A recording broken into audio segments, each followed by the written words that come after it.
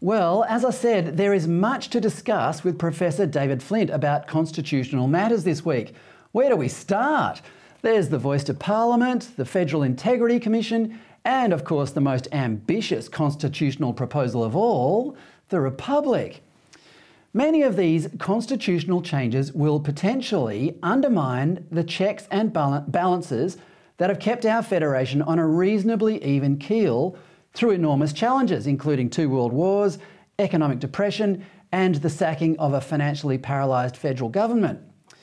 We are a nation of people who are equal before the law under a constitution that prevents despots seizing unreasonable power over the citizenry. Or so we thought. The pandemic revealed a disturbing tendency of some elected representatives to impose unprecedented restrictions on their fellow Australians. We saw people being shot with rubber bullets, dozens arrested for peacefully protesting, and millions confined to their homes. Tampering with our federation is not something we should do lightly.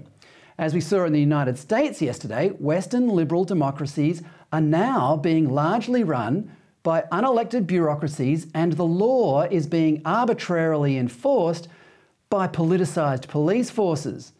The raid on Donald Trump's home is a reminder that we should be seizing power back from governments, not granting them more of it.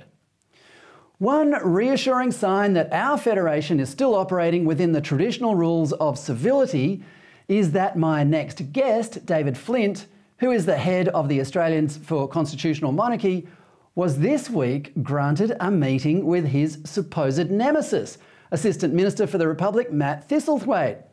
Well, we couldn't be a fly on the wall for that meeting, but the next best thing is to have him in this studio to tell us about it. Professor Flint, welcome to the show.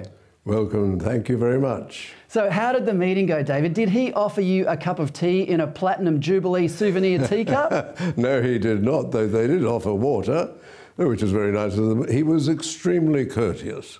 He did listen, and that was a great thing. We were making the point that there was a much more important constitutional issue than the ones on the government's agenda, that is the voice and then the Republic. And what we said was that there should be this issue on the agenda, and that is what happened during the pandemic.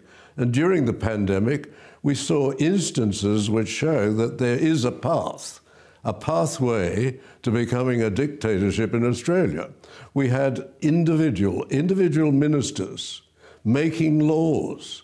And this is an extraordinary situation because the minister would make a law without any restriction, claiming that this was being made as a regulation under an Act of Parliament. And some of them were beyond. I have no doubt that some were beyond the power given in the legislation. We had safeguards against that. One was that regulations would be made through the Executive Council. It wouldn't be the minister who would make them, it would be the governor or Governor-General, so that there'd be the opportunity of an additional person considering it, and the minister would have to present a case to the Governor-General or the governor, who would normally approve it. They wouldn't be making a decision on the substance.